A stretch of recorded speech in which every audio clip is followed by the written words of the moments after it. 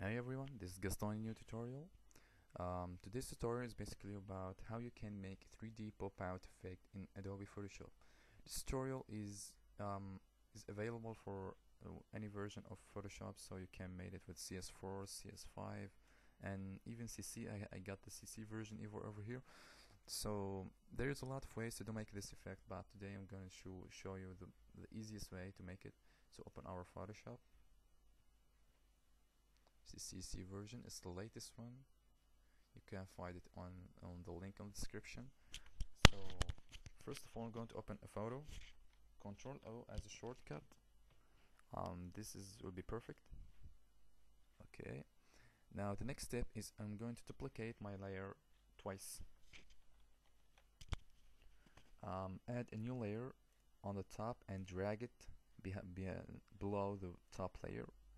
I'm going to make this to hide this layer and name the new layer as frame.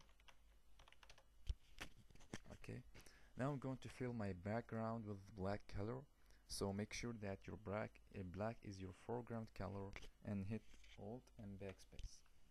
Okay, now select your frame layer and go to the rectangular marquee tool and make a rectangle below in your body, so make it more here. It's perfect. Okay, go to edit and stroke. Make sure that your width is 12 pixels. The higher the width, the wider the border would be, and make sure that the color is white inside and preserve transparency is unchecked, and hit OK. I have some problems with my brush, so I will step backward. Take your brush tool. I'm going to make it this one. Okay, now I'm going to make the same work. Stroke 12 pixels. Okay, not bad.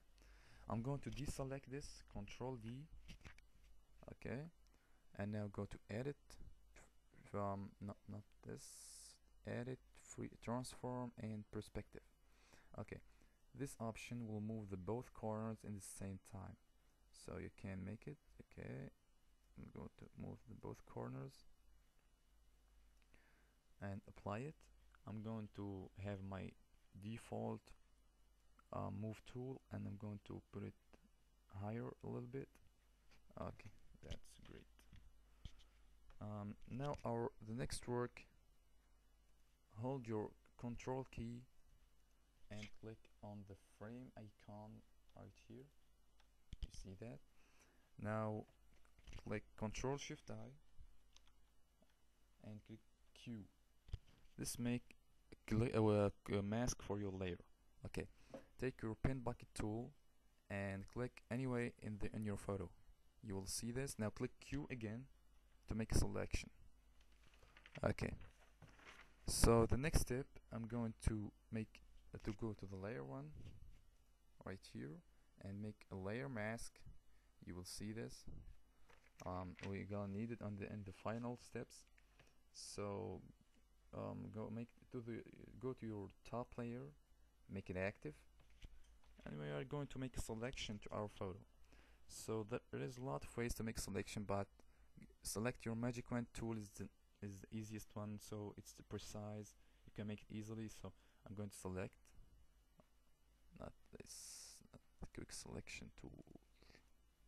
Okay.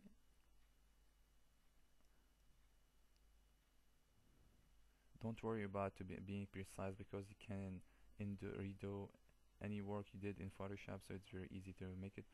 Okay, now I'm going to remove some parts of my photo, so hold Alt and drag.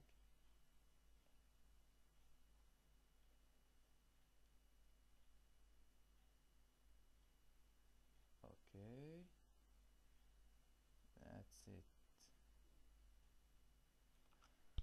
Okay, now go to Select, Refine Edge, check Smart Radius, and check Refine Radius tool, and increase the radius a little bit, and hit OK. Now we are going to select layer mask our photo, our first layer, our layer mask, and you see everything is right here. We have the black background and our photo is popped out. you can make your own settings for dimensions, the wider and the width of your mask right here. So I'm going to change the gradient of my background. Go to your gradient tool, and I'm going to change the colors. So this will be white. I'm going to increase the opacity 100% and change this color to gray,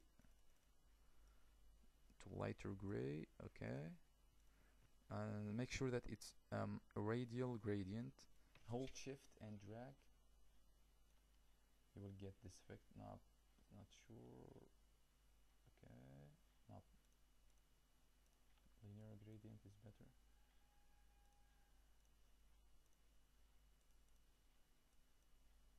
Okay, now guys, this is our tutorial today, and hope you like it. So follow me on my channel for more tutorials. This is Gaston for PC Professionals. Bye bye.